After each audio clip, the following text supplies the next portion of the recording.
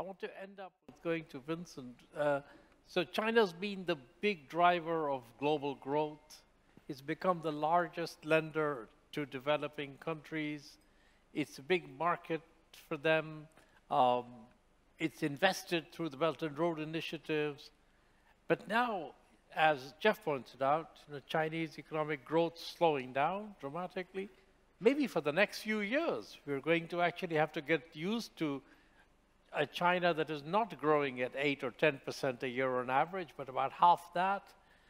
There's a lot of internal imbalances, housing market, financial sector need to be sorted out. There's some pulling back on the Belt and Road. From your perspective, I know, Vincent, you've been doing, from the OECD, country studies, and you've looked at China. What's your take on what that means for the process of the relationship with the developing countries and the engagement of China in global processes, including on climate change? Thank you, Masood, and thank you to Mr. Montbrial and Songmin Kim. I am very reassured by Professor Frieden's statement that the OECD will not be replaced by China anytime soon. As the OECD person here, that's nice to hear, and I agree. My last trip to China, shortly before the COVID raised its ugly head in Wuhan, was in late 2019, when China was celebrating 4 decades of convergence towards advanced economies. To give you one number, GDP per capita in China was 3% of the G7 average in the late 70s, and it rose to 36% of the OECD average by the late 2010s. This is an amazing takeoff that only Korea and a couple of other countries managed to achieve earlier on.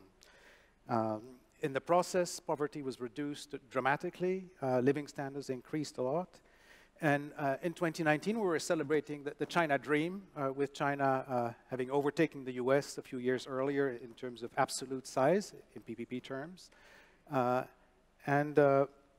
We were talking about how China would project its might across the globe through the Belt and Road Initiative, which was mentioned several times. Then the pandemic stepped in, which initially was managed quite effectively, in a sense, by China. But then, as we have seen in recent days, 3 years of confinement, of repeated lockdowns, and of low growth have taken their toll. And Chinese leaders are obsessed by 2 things. One is growth, and the other is social stability. And both were at risk with the way China tried to manage this pandemic. It's sort of an impossible trinity that they were after, to have at the same time maintained social stability, growth, and low casualties. This was not sustainable over time, especially with fairly ineffective Sinovac and Sinopharm vaccines. There's a recent article in The Lancet just a few weeks ago that documents that the effectiveness of the Chinese vaccines is much less than that of the mRNA vaccines developed in the West, and China's unwillingness to use the more effective vaccines is quite symptomatic in my view. So what we have seen this week is basically a very abrupt turnaround in the management of the pandemic. The authorities have announced 10 measures to relax COVID discipline and have decided to shift the resources from massive testing and massive quarantining and ghastly facilities towards vaccination, particularly of the elderly, and towards support to those who are henceforth allowed to confine at home. So this is heartening.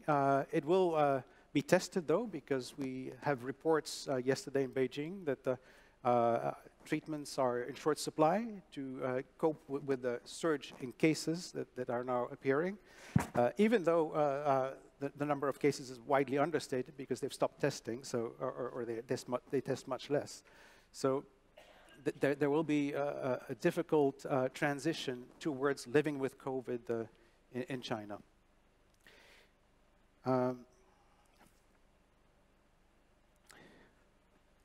Now, going back to the convergence process I started with, I think something has changed in recent years. It was alluded to by my neighbor, Jean-Marie Pogam, talking about deglobalization and fragmentation, or the absence thereof.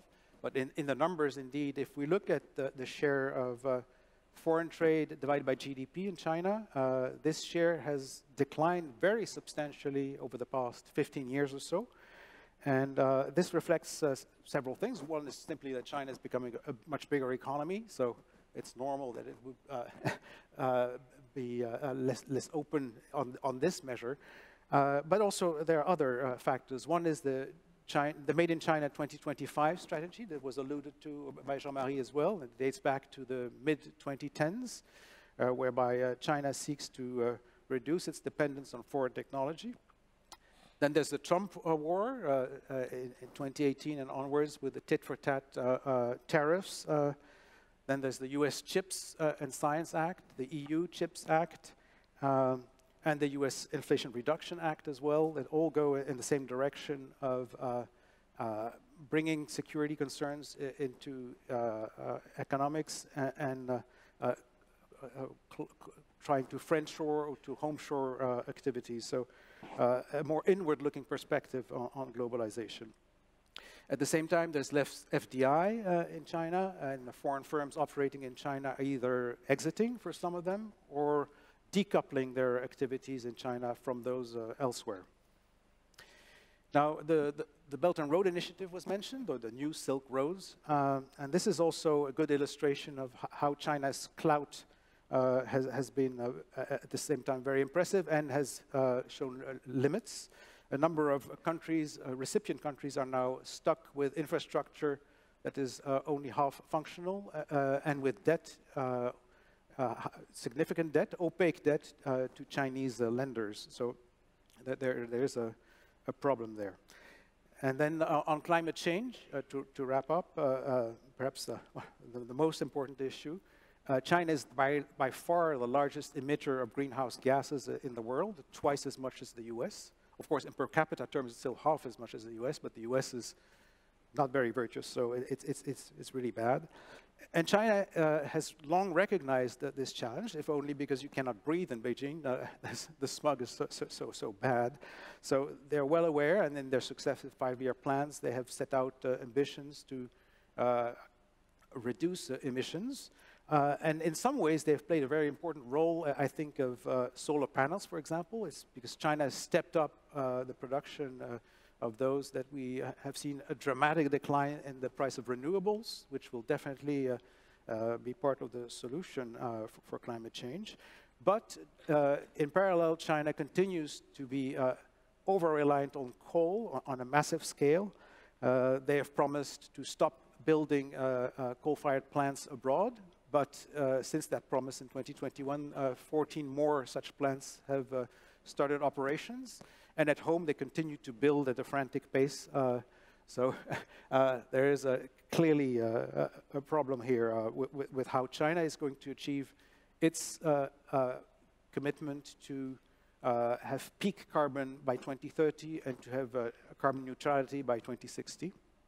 And how, more importantly, the world at large will reach its climate goals.